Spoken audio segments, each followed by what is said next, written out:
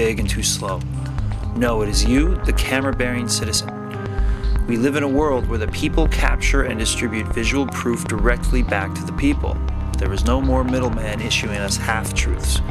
Think about it. In Egypt, after the state media failed to sedate the masses, Mubarak tried to shut down the internet, but couldn't afford shutting down the whole economy. Within days, social media was flooded with thousands of videos and images from people's cameras, so powerful they toppled the 30-year timer in 18 days. Or at the Zuccotti Park eviction, the NYPD locked out the mainstream media a block and a half away, but the people being evicted inside filmed the whole thing. If you want to join these brave shooters and improve your skills, watch this video, or we'll show you how to film a revolution. You have two types of scenes in a revolution, peaceful and violent. Peaceful scenes include civil disobedience, flash mobs, demonstrations, strikes, and so forth. As long as they're peaceful, film however you want, whatever you want. There really are no limits.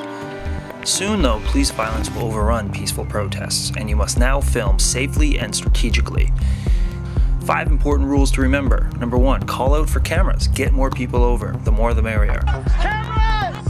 Cameras! Number 2, don't film vertically. This is self-explanatory and super frustrating for editors. Number 3, keep your distance. You can't film if you are injured or if you break your camera. Number 4, protect yourself. Watch out for advanced weaponry, including chemical pepper spray, toxic tear gas, phosphor flash grenades, rubber bullets, wooden batons, sound cannons, and raging horses. Number 5, stand up for your rights. No, I do not. I refuse to keep walking. It is not legal for the press to be yelled at by police. Okay. That's why I'm yelling back. Very good. Other times you will be at the scene with fellow shooters, so get multicam coverage. Here are 3 formations you can execute, varying in difficulty. Number 1, the fan formation. If the action is surrounding you, stand together, back to back, and film outwards in a fan formation.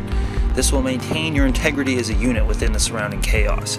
Be conservative with your angles, since you may be the only one filming in that direction. Number 2, the surround formation. If the action is in one spot, fan out around it. Don't go too far or you may get split up. Be creative with angles, since there are many of you with